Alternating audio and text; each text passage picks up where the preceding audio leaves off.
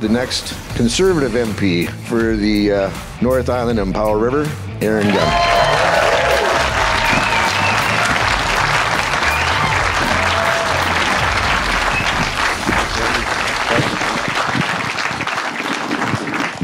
Wow, thank you for that, Kermit, and thank you for all the support and your endorsement and everything that you've done for me over the past couple months. And thank you also for your leadership and your steadfastness up in the city of Campbell River, especially with all of this drug policy insanity that's being imposed by the federal and provincial governments on cities right across this province. And also thank you to all of you for coming out here today. I know it's a bit of a dark and gloomy day in Comox, but I can assure you it is not nearly as dark and as gloomy of a day as it is for Rachel Blaney and the NDP.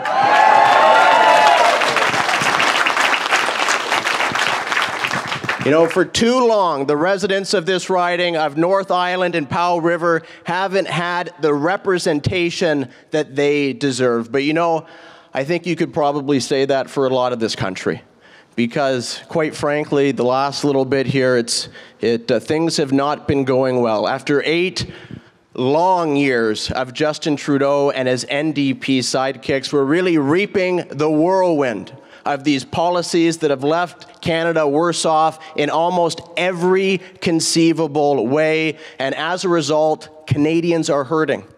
Canadians are hurting. Or at least most Canadians are hurting. There's some, I guess, that are doing okay. In fact, if you're a criminal right now in this country, you're having a great time in Justin Trudeau's Canada. Since he's become Prime Minister, violent crime up 32% in Canada, while shoplifting, vandalism, and an assortment of other offenses have skyrocketed as well. Really, this is the golden age to be a criminal here in Canada. And what has Justin Trudeau done? Well, he's weakened our bail laws. He's made it easier to get bail. He's scrapped mandatory minimum sentencing, and instead, he's gone after law-abiding gun owners. So we have this crime wave in Canada, caused in part by the government's own policies, and their solution is to go after the very individuals who, by definition, aren't involved in criminal activity at all. I've got a different idea. I know it's revolutionary, and you guys are going to, I'll take it slow so you can follow along here. How about we focus on the actual criminals? How about we actually crack down on crime? And how about we leave law-abiding Canadians alone?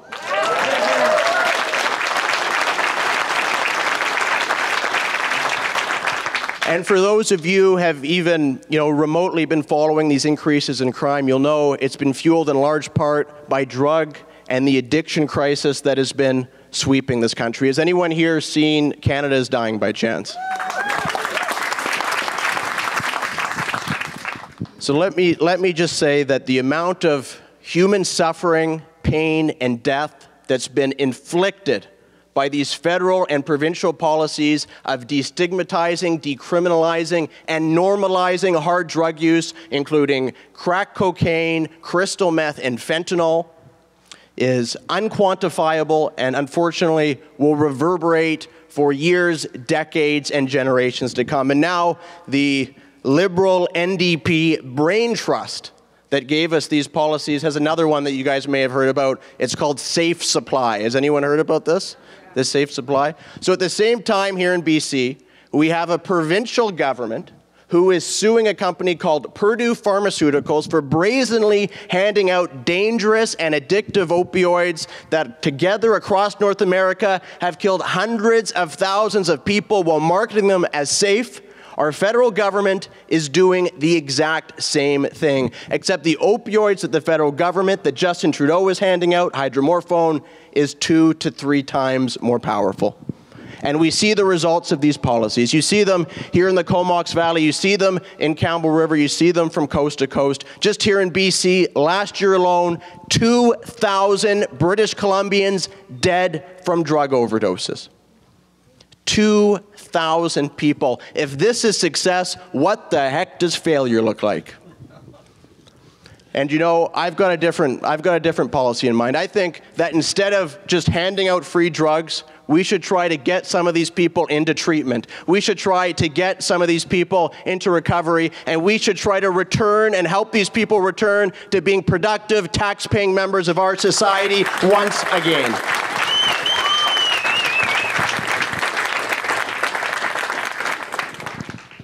But you know, even if we get some of these individuals to return to our society, and we will, hopefully they'll actually be able to afford to live here.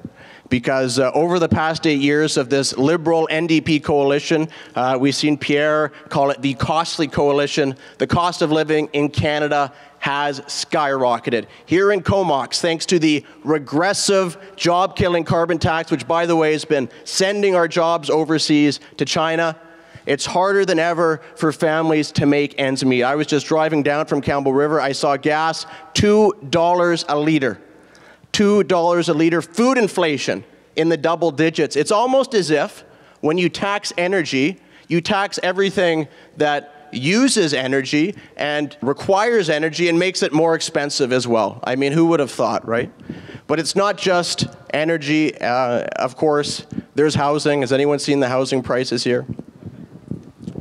It's crazy. You know, my grandfather, when he first came to the country in 1956, and he's 92 years old, and he's sitting in the front row right now, by the way, ladies and gentlemen.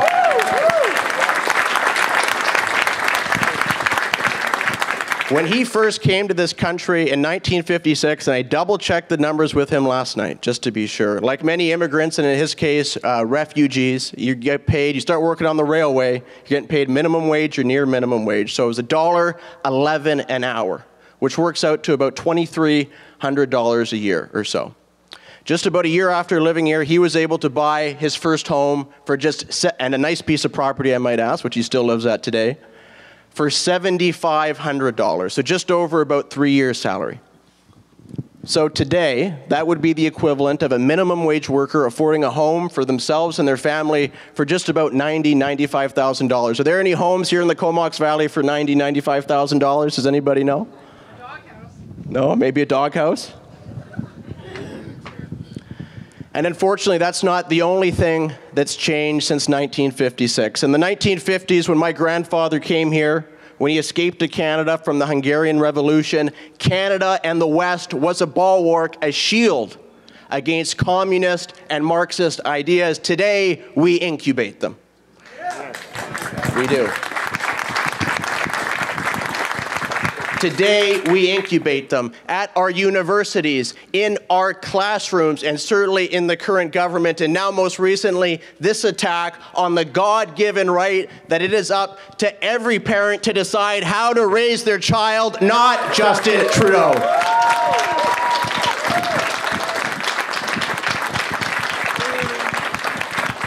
And just as concerningly have been these attacks on our constitutional freedom. Freedom of mobility, freedom of religion, freedom of speech. Bill C-11, that nefarious attempt by the Trudeau government to try to control what you think by controlling what you see online. We need to protect our foundational freedoms. We need to scrap Bill C-11, and we need to appoint judges who will uphold our constitutional rights and do their jobs.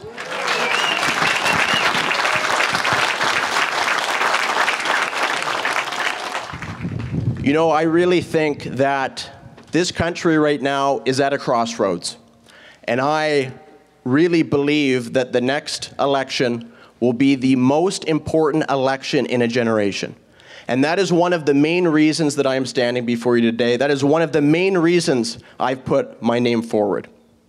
And the other reason is because of an individual that you guys may have heard of, Mr. Pierre Poilievre. Now, I first interviewed Pierre in 2021 and have since gotten to know the man that I believe with all my heart will be the next Prime Minister of Canada, because I know he has the vision, I know he has the drive, I know he has the tenacity, and I know, most importantly, he has the political courage to take on Ottawa's elites, to stand up to the media establishment in this country, especially the CBC, and to finally finish the job and defeat Justin Trudeau.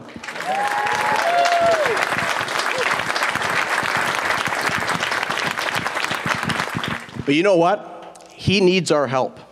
We're here right now in North Island-Powell River, which somehow is an NDP riding. Part of this so-called Orange Wall you may have heard of Vancouver Island. And I was talking to Pierre about it, and he said, Aaron, you know, we need to break through that wall. And I said, Pierre, with all due respect, we don't. We need to shatter it. I have been born and raised and spent my entire life on Vancouver Island, and let me tell you, the NDP has sold out the people here to Justin Trudeau and the federal Liberals, and none more so than those who make up the heart and soul of this riding, the resource workers, the miners, the farmers, the loggers, the fishermen, those who put the food on our table and harvest the wood from which we build our homes. And you know, when I was much younger than I am now, I spent a lot of time up here. Miracle Beach, Bottle Lake, Mount Washington, every hockey arena, more times than I can possibly imagine. But it wasn't until about 3 years ago that I really fell in love with this riding, with this area, and knew that this is where I wanted to make my home and spend the rest of my life. And that happened when I met the people who lived here, starting with Mark and Nancy Ponting, who have been so generous in putting up their place here today.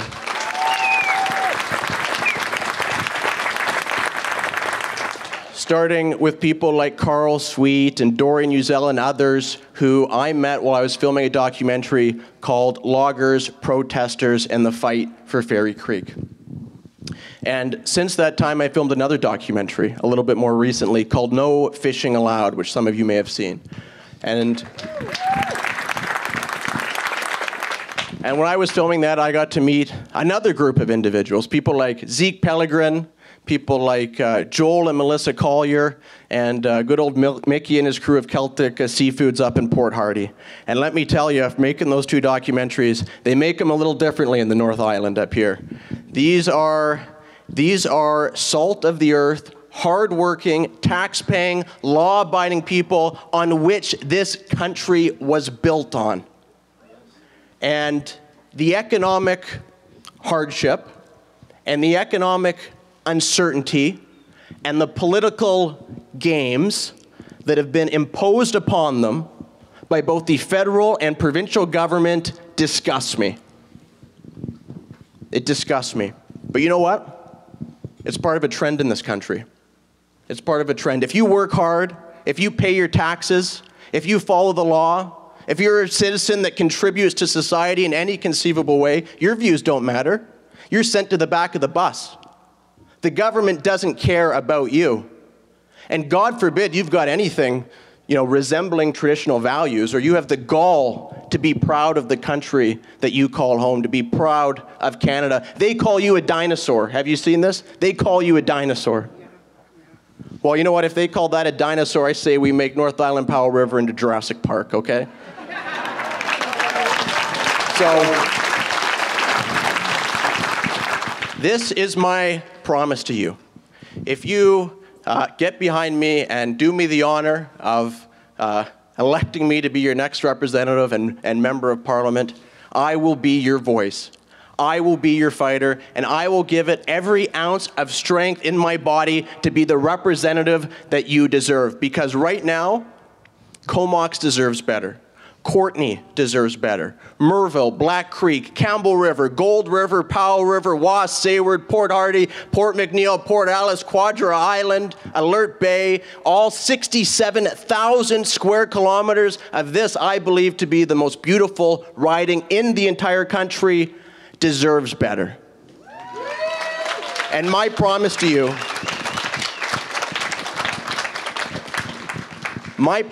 you, is that I will deliver, I will defeat the NDP, and I will help Pierre Poilievre defeat Justin Trudeau. Thank you all for coming so much. Thank you very much.